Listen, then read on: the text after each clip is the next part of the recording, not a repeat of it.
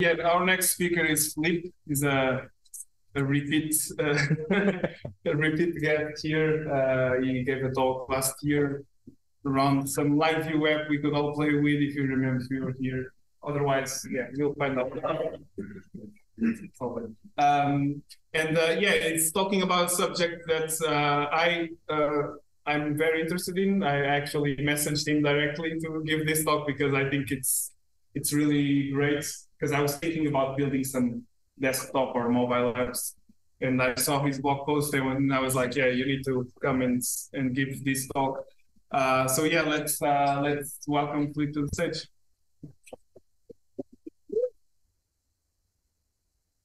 Okay, so first of all, disclaimer, whatever I'm working on, it's highly experimental. It might break, it might not break. We shall see as we go. But yeah, we'll all feel the pain together. So this is my premise. I hate Electron. It hogs all the resources of my computer, so I want to kill it as fast as I can. And I thought that LiveView feels like a good framework to actually do it, but felt that the tools were lagging. So before all of that, a bit about myself. I am Filipe. I'm a developer at Supabase. I work with the real-time product at Supabase. I've worked with the logging product of Supabase, also built in Elixir, called Logflare. So yeah, basically Logflare during the day and the night, and for long hours. Be careful and sleep. Don't follow any of my advices. 3 a.m. is not a good hour to code.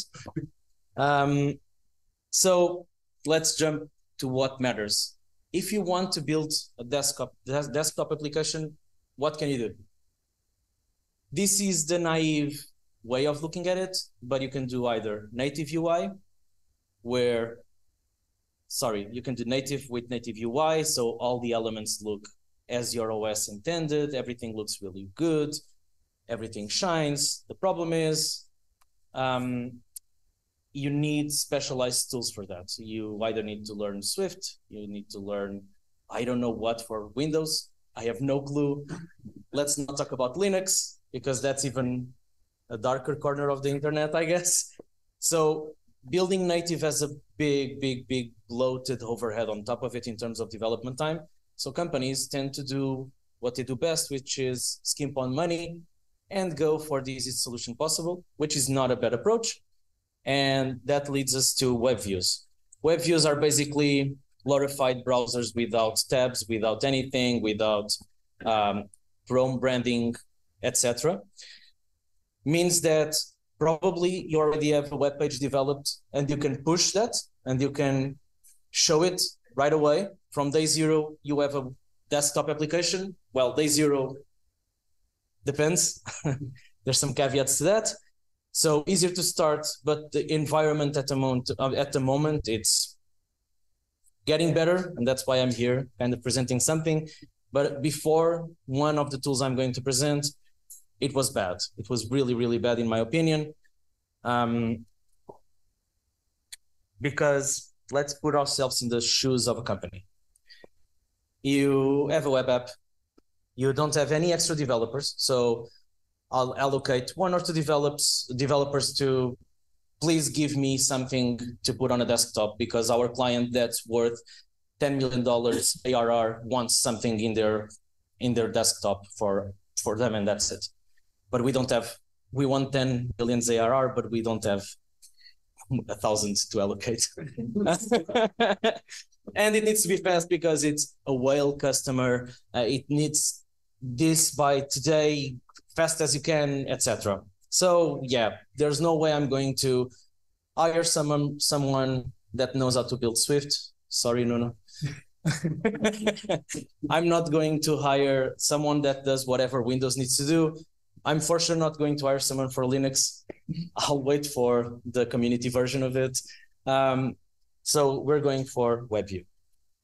So what are our options? So Electron, the beast that started it all, that's the biggest compliment I can give it. Now really it's I shouldn't bash on technologies. They did something wonderful, which was open a new paradigm of if you want to develop if you want to develop a desktop application, you can do it with front end.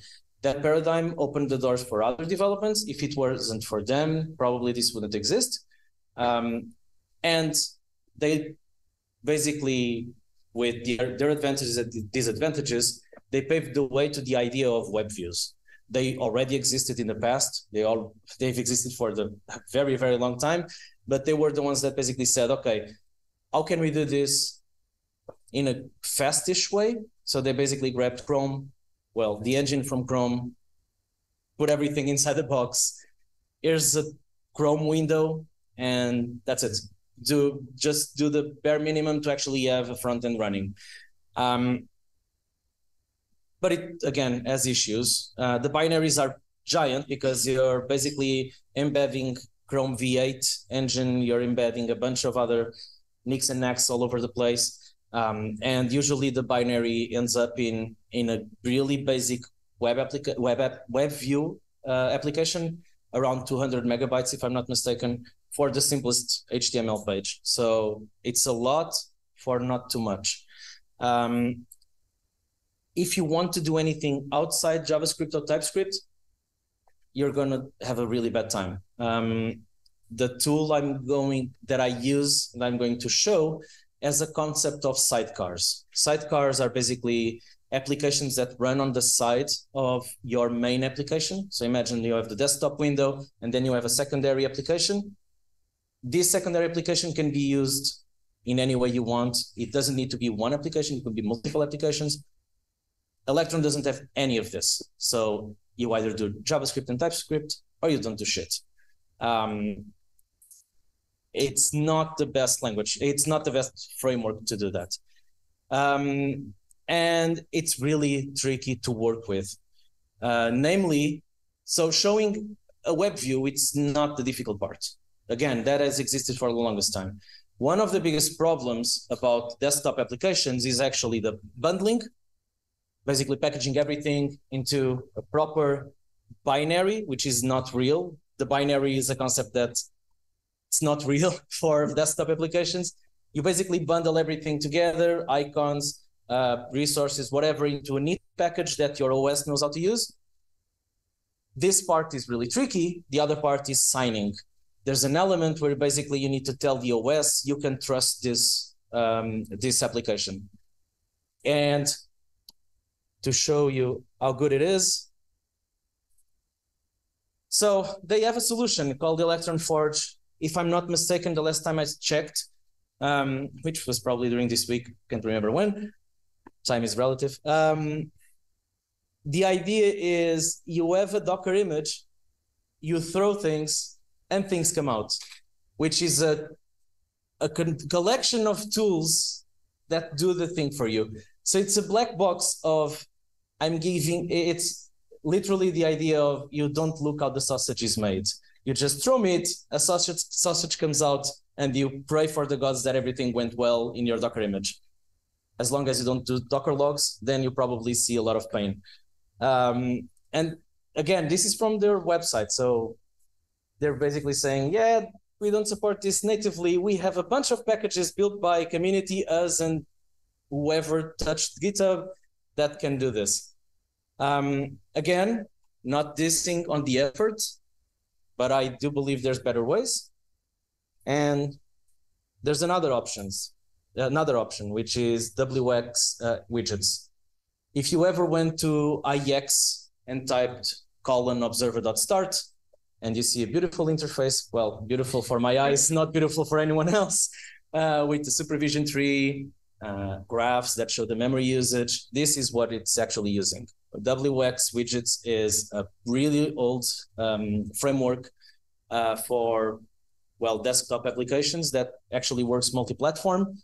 It's a really good tool with really bad interface, and I think that's one of the reasons why people avoid it. But honestly, and honest as I can be, it's probably one of the best things you can do if you want to kickstart and have some fun. It's one of the best tools. But I'll go through the positives first. It's really easy to integrate with the Beam. because WX is included within the beam. There's a library within the beam, specifically the Erlang side, where you basically do :WX, and from that moment forward, you have access to WX widgets. This again, Observer uses this. Livebook uses this to actually do the system bar thing, and it's a really good system. It's really good. It also uses a more native approach to web views. As I mentioned there, it uses WebKit for Linux and Mac OS, and uses Edge for Windows. So this is one of the reasons why it's lean. That's why this kind of bundling doesn't take 200 megabytes, because it uses whatever is already within the OS. In this case, you need to use WebKit, which basically is what Safari uses, and whatever Linux uses. I have no clue, sorry. And Edge, well, for Edge, I'm not sure if it's using already the latest version, which is basically Chromium, no clue, but it uses the OS native stuff. So it's capable of adapting to the ecosystem where it's running, and makes the bundles way smaller. It's really tricky to work with. If we have time, I'll try to show in the end. I did a small demo for basically docs on one side, a REPL on the other, to try out Elixir commands while I have the documentation on my side. And if I show you the code, yeah, it's not pretty. And at one point I had to deal with binary flags, where I had to say, okay, you have this set of permissions, so 00100. So you need to kind of, it's a bit lower level than it should be, I guess. And it doesn't have a good packaging solution. The proof of that, even within the Livebook repo, there's a thing called Elixir Kit. This is basically their approach to bundling, packaging, signing, and actually opening a web view and all of the things. And again, for me, I hope they release this as a separate library, because then if we add WX, the tool I'm going to use next would still be relevant and really, really good, and I'd probably still use it. But for smaller things, this would be more than enough. Imagine that you just want a to-do list in your desktop and you don't trust anyone and you want a local to-do list. This would be more than enough to actually achieve that. You could package it, done, instead of trying to do something a bit fancier, as we're going to try. But if you, again, dig down into this repo, as you can see, it calls Swift, it calls .NET. There's some nuances to it, and I didn't delve too much into the code because, again, I think there's a better solution than this. If this is open source, it's a really interesting alternative. I don't think it's that alternative at the moment. And yeah, spoiler alert, this is what I'm using at the moment. It's a beautiful, beautiful system where they captured all of the problems that desktop applications had, and not only web views. You can actually do a full native application using Tauri completely, but you also have the web view part of it. And they've built their own engine called Y, with basically WRY, something like that. And yeah, they've leveraged Rust and JavaScript, TypeScript. So that's their main stack to actually achieve most of the things. And they have TypeScript and JavaScript talking with Rust. So you just have an interface layer of JavaScript and TypeScript and a logic layer of Rust, actually managing most of the things. But again, they have sidecars. And that led me to think, why not use those? The fact that you are able to do a stack agnostic desktop application means that this solution doesn't just work for Elixir. It could work for Golang. It could work for, I don't know, Haskell, whatever you want, which actually opens the door to quite interesting applications. You can basically go, okay, I want my even using the normal Rust JS front end with native apps look and feel, you could have a sidecar going completely insane, doing some other piece of code and feeding it into Tauri. And that possibility alone opens a really interesting door of performance. As an example, you could potentially do something along the lines of, I want to do some local machine learning thing. Why not use Llama? Just have Llama as a sidecar, feeding into Tauri without extra Rust layers of complexity. You just go, this is my binary that I want to run, use my sidecar to do this specialized work, feed me the information, I'm done. Again, it uses the native approach for web views. It uses WebKit and Edge, the same, similar to WX. So the bundle sizes will be small. There's no packaged engine as a solution. It's way easier to work. I'll show you part of the code. And the APIs are way more human. You don't need to do zeros, ones, and whatsoever to define what's the behavior you want. You can actually have Rust code defining what you want to do. And for me, the killer situation is when you adopt the Tauri system. This sounds like a code. When you adopt the Tauri framework, let's call it a framework, it includes the packaging and the signing. So one command does everything. And there's even a fun command for icons. If you give it a PNG, square PNG, it does all the icons you need. So even that kind of, yeah, it's really nice. You don't need a designer. Your company saves some money by giving, basically you ask your designer, give me a square with an image in the middle, and that's your icon, and you just run it. So the solution I found, as I've mentioned, is I'm using the macOS example. You have a DMG, which is that neat binary, the fake binary that when you install an app and you need to click and drag to the application, the only thing it's doing, it's basically moving a folder from that fake file system into a folder called applications somewhere in your home screen, home folder.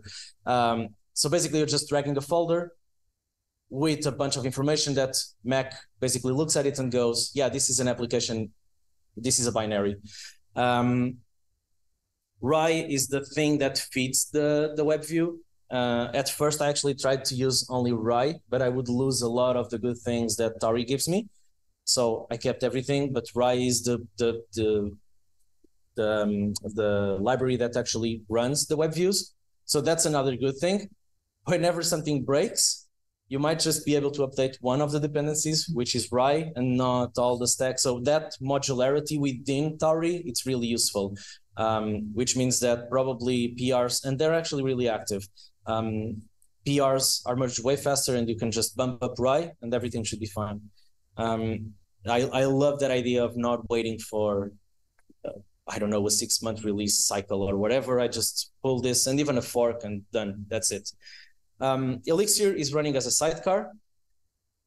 And to actually do it, it's wrapped in Burrito.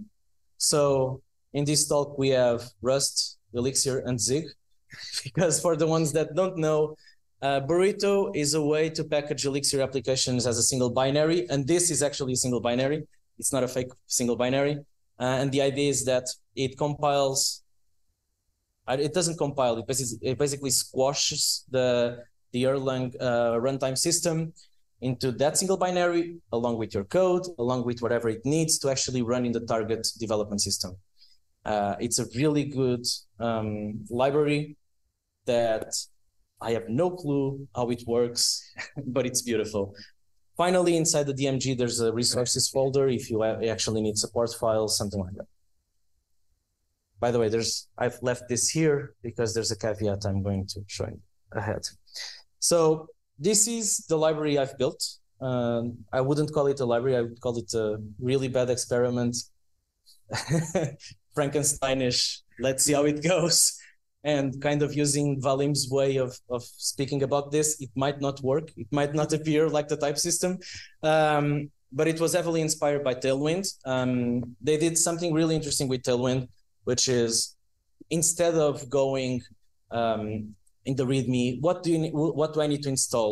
You need Tailwind, ES script, whatever, or ES build, whatever. No, you actually install the dependencies within your _build folder, and you keep them there. So instead of you being reliant on adding extra dependencies to the target project, you can actually store it in the _build, which is really good because then it's one command instead of please brew install all the dependencies of the world, and then you can actually use my library. So this was actually quite fun, and Tailwind was, not gonna lie, a lot of it was copy paste, delete a lot of their code, and graphed my own. This is what you need to actually start the application. So you go to your mix config, and you just say the version of Tauri you want to use, the name of the application, the host. Again, this is a sidecar. So basically we're using a web server underneath. If I want full screen, the port that it's going to listen to. For example, I'm using a high port because, again, reserved ports. Can you imagine I want to use 400 for development and then my desktop app appears in my Chrome browser? Not that good. And some other metadata that you can actually add to it. Then you just run mix xtauri.install. It generates a folder called source Tauri. The source Tauri is composed by the tauri-conf.json, which is basically a manifest. See it as a way to define what app is actually able to access, what permissions does it have, what's the name of the sidecar, just a bunch of meta information that it's useful for your future application, for your desktop application. I've decided to keep this. I thought about, okay, create it, delete it, etc. I don't think that's productive because leaving this here actually allows you to explore more and have more ideas and allow and disallow and just do Rust and some other stuff. What I do is basically give you the base framework of what you need. And this is almost all of the code. You basically start the main process that starts the server. And if you see here, we really say command sidecar, start the desktop. And this is just telling Tauri, this is the thing you need to start. It starts or not, depends. Again, let's see how things go. And then you need to do a check server. When we do the check server, the only thing I'm doing is really the most basic TCP connect. Is it open? No. Is it open? No. Is it open? Yes. Okay. Open the window. Done. So again, as lazy as it can be. Then we do mix Tauri dev, which is where we are running now. So this presentation is actually a native app running in a WebView. And if I switch slides, you can see the logs down there here, basically going, back and forward.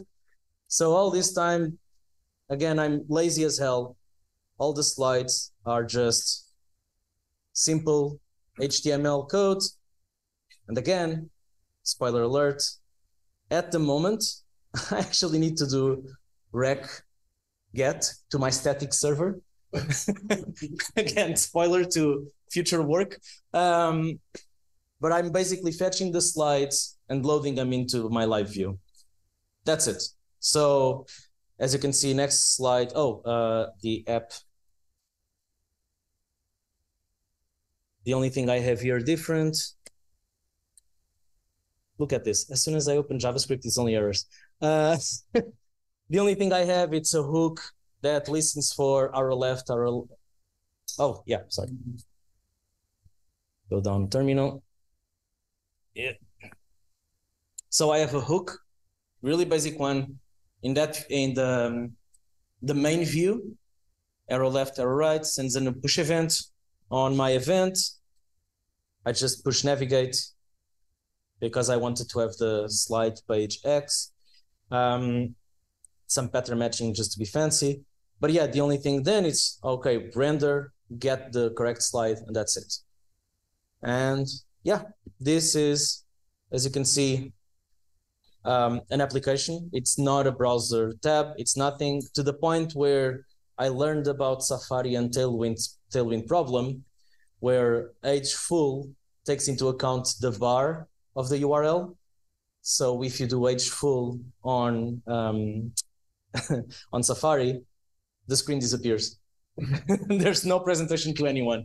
So you need to do view 96, 97 from my testing, viewport height. But yeah, fun. And then, since we are here, no, let's continue and then I'll show the rest. Yeah, there's a command to do mix Tauri build. This is the thing I'm going to show afterwards. Caveat, there's a bug. I'll show you afterwards.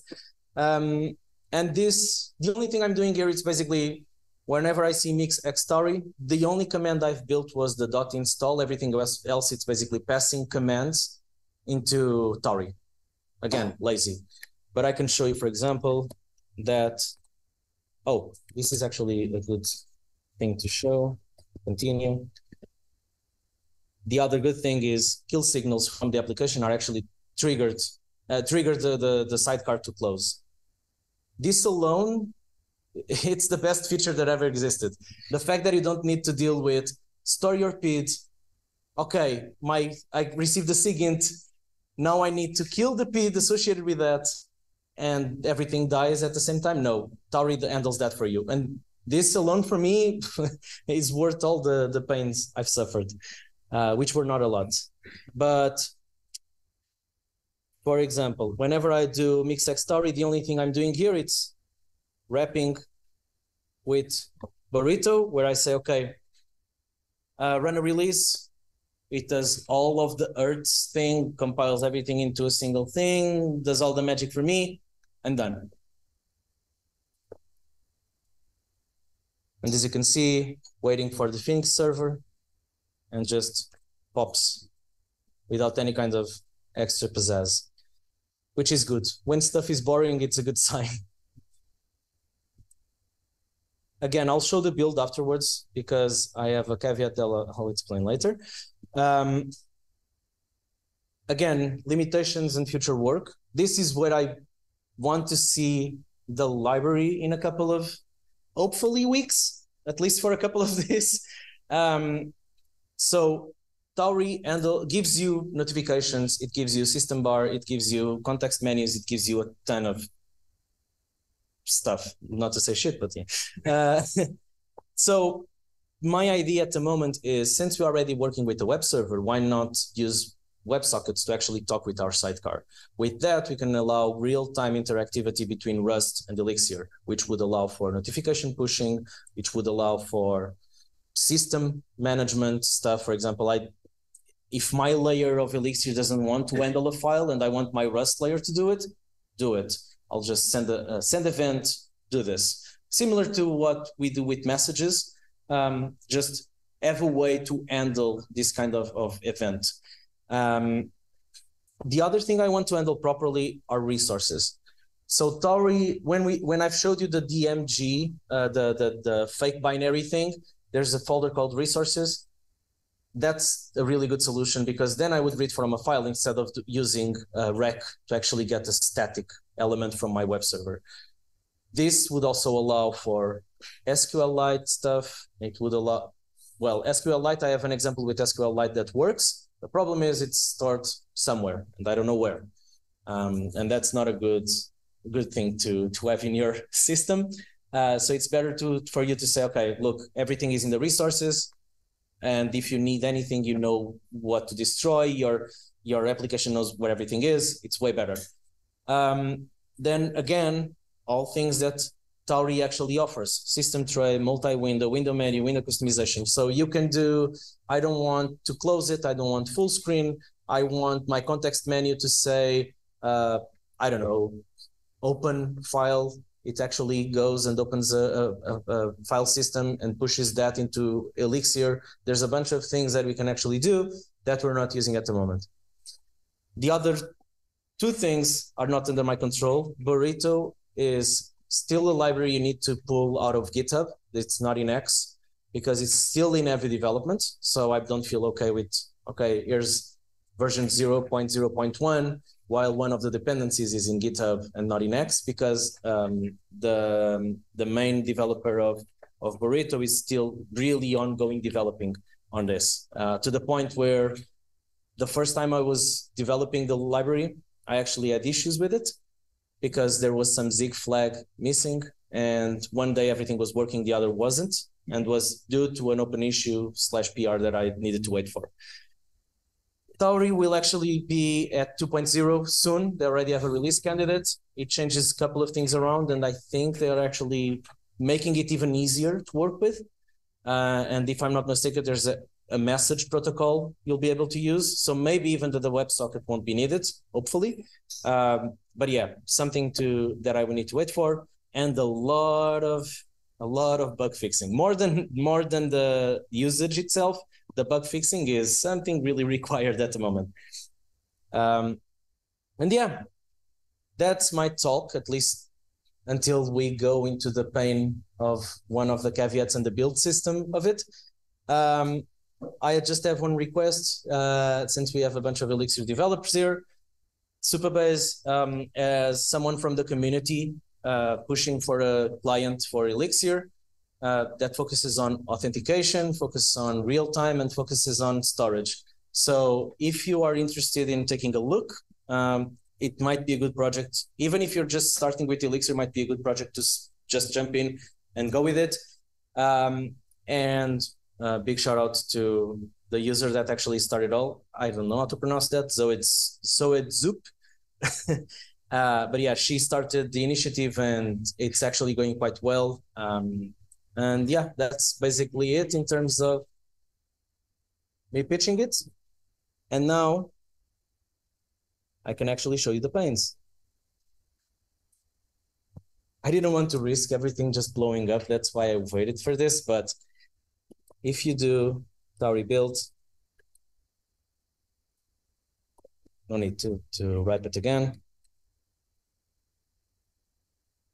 Then it starts to do the Rust stuff. It's just there's a bunch of Rust that I'll never understand. This is when it's building the DMG thing. So it opens this every time. So I'm a bit tired of that window. And after all of that, there's actually the DMG file here. Give me open in Finder. And again, this is the beautiful part. Again, I didn't do anything. I haven't signed anything. This is done with one command and it took a couple of seconds. But if I double click, I can drag and drop. If I go to Finder,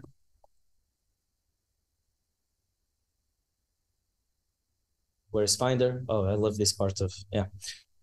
Here's my app. And to show you that it wasn't there, I can actually replace it. And if you open it, it actually works.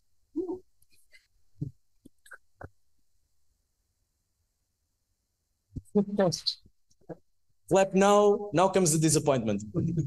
The sidecar dies, and I'm not sure why. So again, highly experimental.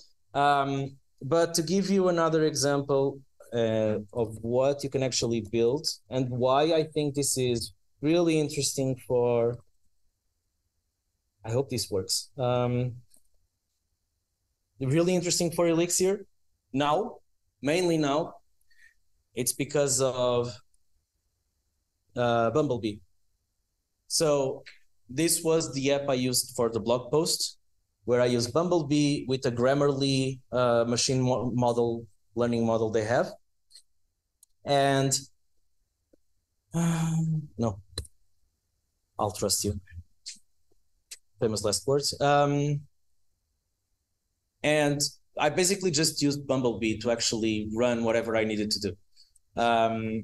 And since I can do a desktop application out of it, I thought, why not build my local Grammarly? Grammarly, which removes all those concerns from the security team saying that that's a keylogger with autocorrect. I hope it works. Probably it won't. Oh, yeah, probably it won't work. And I think it's because potentially it's actually pooling all of the model at the moment. So a couple of gigabytes of a model. And this is one of the reasons why the resources folder might be useful, because then the model could be bundled with the resource and you just build the bundle once. Or you could have a startup system that it's way smarter than just do whatever you need. But I think that's the problem. It's just dead in the water because it's pulling the model. Yeah, Elixir is running. It's just pulling a lot of information for NX. But yeah, I'll keep it here. If it works, it works. So I can take a couple of questions.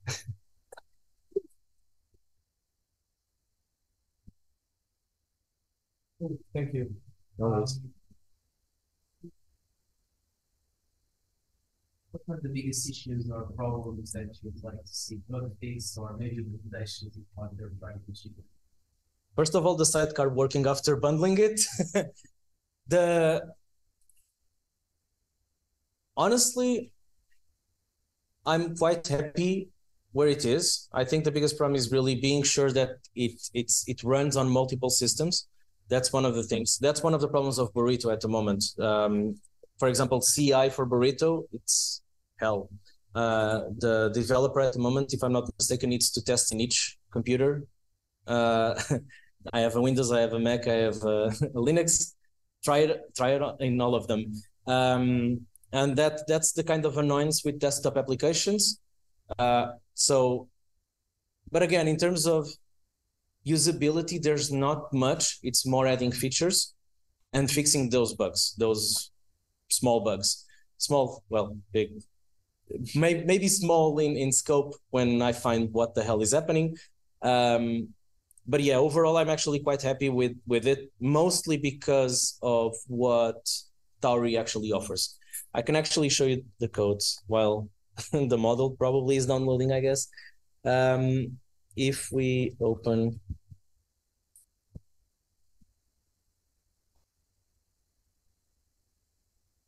If we open the lib, the only thing I'm doing, it's just Tauri.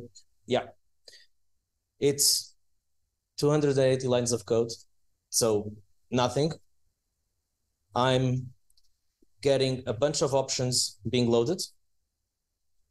I install Tauri with cargo, which basically it's what Tailwind does. Not with cargo, but basically install Tailwind, so that's why I've heavily based on it. I initialize the project, which is the thing that basically creates the source Tauri folder. And then it's just patching a lot of options. It's nothing special. Again, it's going to Tauri config, change these values instead of the default ones. And this is due to a limitation on Tauri side. There's not a lot of options for the CLI init command. So there's a bunch of things I actually need to modify on the manifest. And the other thing I have, it's basically here's the cargo toml for Rust. This is another reason I want to keep the files there, because then you can add more libraries to it and just have fun with the Rust side plus the Elixir side. So imagine Rustler without the limitations of basically Rustler with a long running process, because that's one of the limitations of NIFs. And the source code, where I just in the middle of a multi-line thing, I just have two arguments I need to post. This kind of stuff, I'd probably like a better templating engine to actually handle it, because having this hard-coded like this, it's not the prettiest way, but it's actually how most things we use actually work. For example, I think it's Phoenix still uses this kind of templating to actually generate a bunch of files. And the other thing I have here is just the Burrito wrap, which is here. I just call mix task run and handle some caveats with the naming of the binary, and that's it. So Gary, it's a really naive solution. Most of the work is being done by Tauri itself. So that's why I'm okay with the state of the library when I iron out all the bugs. But overall, I think it's a really solid approach. I think it has really good capabilities to move forward. And again, it's stack agnostic. It's not focused on Elixir and LiveView. You could do this with whatever you want. And that's one of the beauties of it. So all the kudos go for Tauri. They've built something that it's highly, highly, highly impressive. And if you follow them, you'll see way better examples than I did.